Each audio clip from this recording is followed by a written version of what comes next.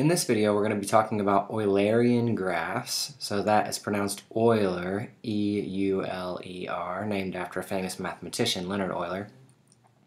But for now, we need to just introduce some basic stuff so that we can talk about these graphs. So first, let's just think about this graph here in blue, and we're going to ask ourselves a couple of questions about it. The first is, can we begin at a vertex, start walking across edges? So for example, say you start down here in the corner, like you can walk across this edge, and then the next edge you take has to be one of these three. So that's what I mean when I say, quote, walking across edges. You have to follow edges that are sort of adjacent to each other. And we want to know, can we do that and travel across every edge exactly one time? So for example, maybe this graph represents a neighborhood, and each of these vertices is an intersection where streets meet. And the mailman wants to know, can they drive or walk down every single street and deliver the mail and not have to double back on themselves, right? So they're going to have to walk across every single street or travel every edge. And is it possible that they can do that and never have to walk the same street twice, right? Because ideally they don't want to have to double back and walk down a street where they've already delivered the mail.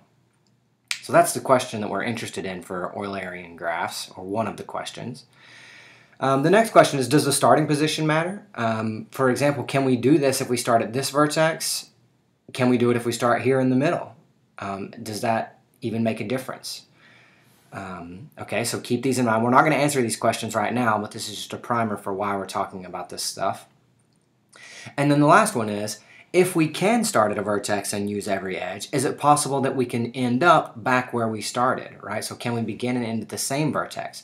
So maybe the mailman comes and parks their car, or maybe it's a security officer and they want to, neighborhood patrol, and they're going to patrol every street, and they come and park their car here. Well, can they walk across every street once and end up back at their car, right? Because if they end up over here, that's no good. They're just going to have to walk right all the way back across this graph until they get to their car anyway. So it's not really as beneficial. Okay, so these are the types of questions we're interested in. Can you use every edge exactly one time while you're sort of, quote, walking around the graph? Doesn't matter where you start in the graph. And can you begin and end in the same place? Okay, so we want to make these ideas a little bit formal, so we're going to get some terminology for talking about this stuff. So first up is a trail.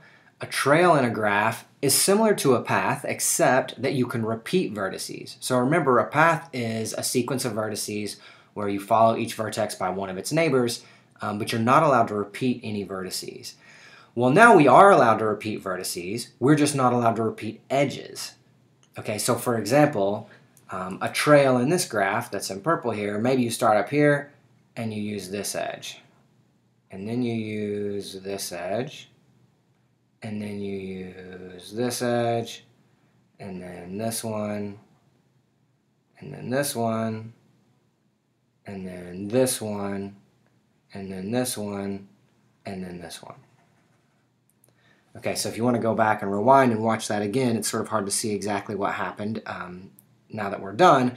But essentially, I revisited a couple of vertices, right? I revisited this one after I had already been to it, and I revisited this one after I had already been to it, and that's fine.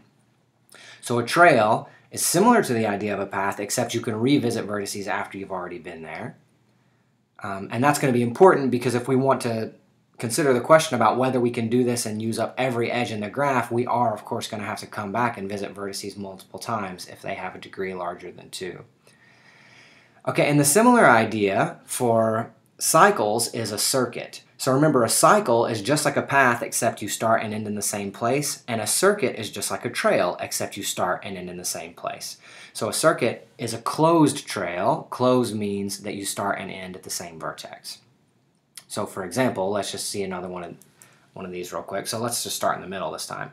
Maybe we start here, and then we take this edge, and then this one, and then this one, and then this one, and then this one. And we can just sort of travel around, and as long as we're not reusing edges, we're fine. So we started in the middle, so let's go ahead and end up here.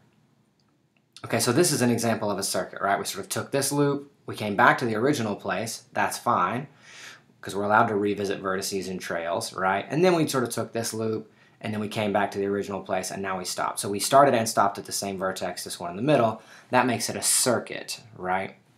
It's a trail that starts and ends in the same place. Okay, so this terminology, circuit and trail, are exactly the types of things we were asking about in the beginning. Now, an Eulerian circuit is a circuit that uses every single edge. So that means, in the case of this blue graph, right, we had started here, and if we had been able to walk around and use every single edge in this blue graph and end up back at the vertex where we started, that would be an Eulerian circuit. And there's also the idea of an Eulerian trail, which is a trail that uses every single edge. Okay, so let's come back to our original graph. This was the graph at the top of the video.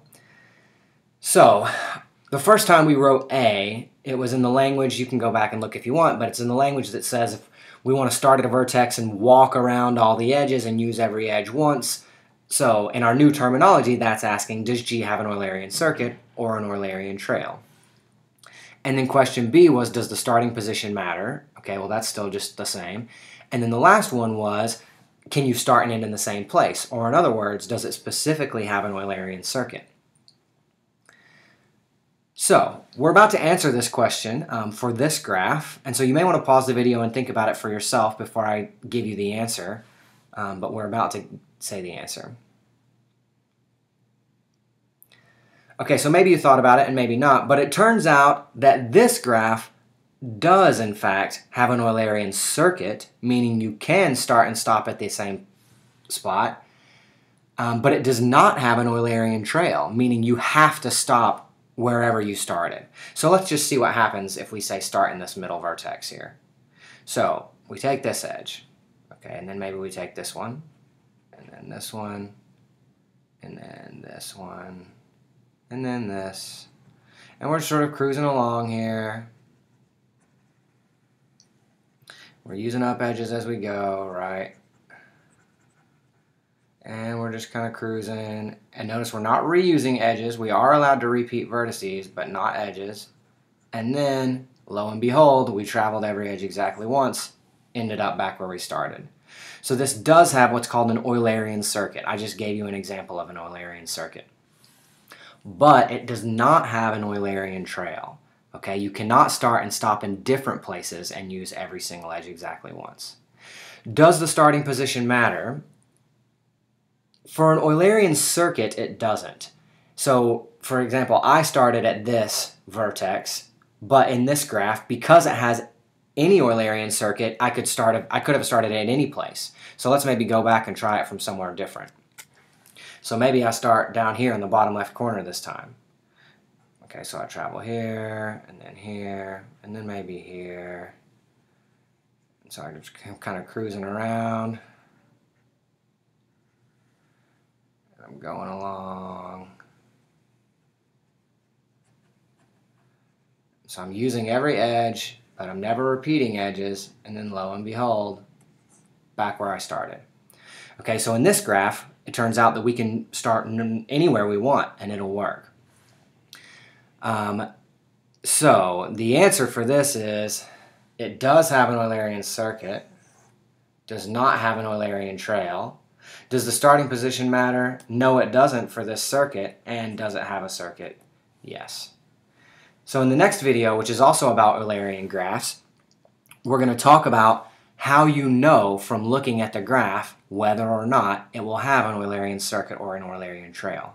And it turns out there's a very easy test to determine whether or not you can do this. Also, let me just say, this type of problem is not just graph theoretic. I mean, people are interested in the answer to this. Like if you imagine a company like UPS or FedEx, and they're trying to deliver packages all over a town, they don't want to waste a bunch of wear and tear on their vehicles and a bunch of gas and a bunch of time for their drivers traveling the same streets multiple times. So if they're trying to visit a bunch of places and deliver packages, they want to do that in the most efficient way, meaning they don't travel edges more than once if they have to, right? They don't drive down streets more than once if they have to. So anyway, that's our introduction, and next time we'll give some results that tell you exactly when graphs have Eulerian circuits and when they have Eulerian trails.